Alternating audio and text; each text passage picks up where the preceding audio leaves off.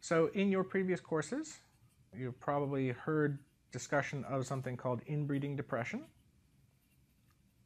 So inbreeding depression is when a population has a larger number of individuals who are exhibiting a recessive deleterious phenotype compared to a population that maybe has the same allele frequencies but doesn't express that phenotype.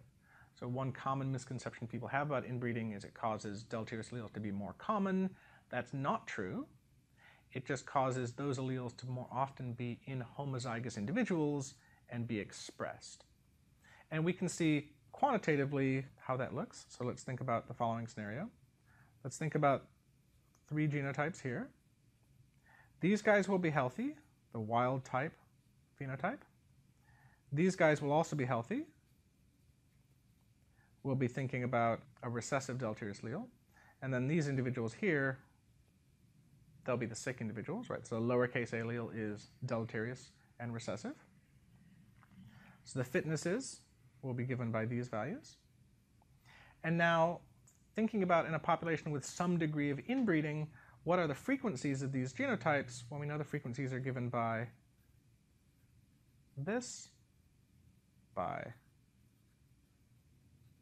this, and by this. So we're looking at a population that has some degree of inbreeding with a deleterious recessive allele, and we know from our previous work that this will be the frequencies of those genotypes. So what are the frequencies of these alleles? So recall from earlier,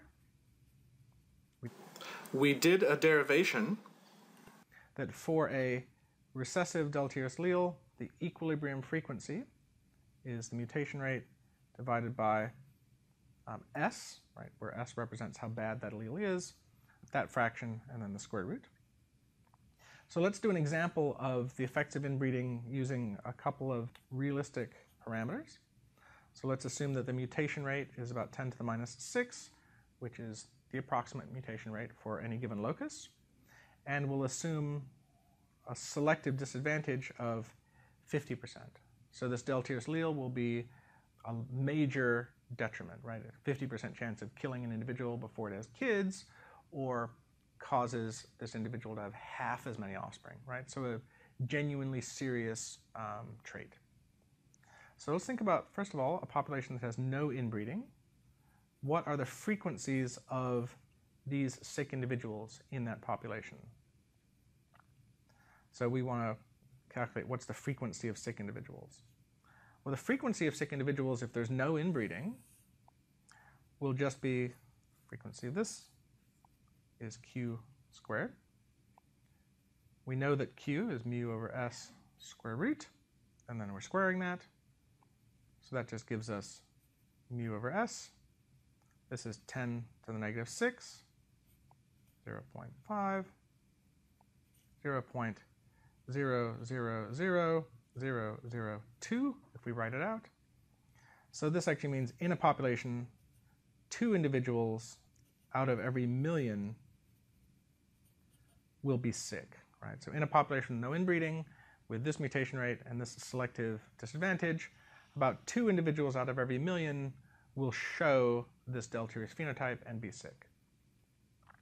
Now what about with some inbreeding?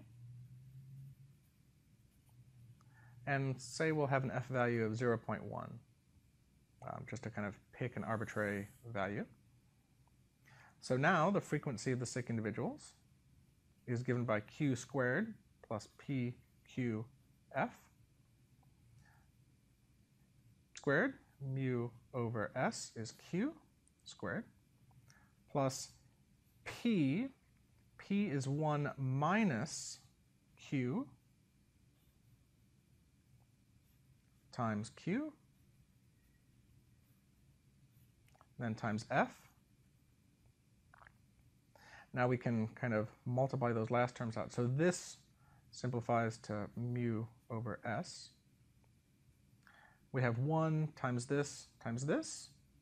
So that's just square root of mu s times f. And then a negative in this root times this root.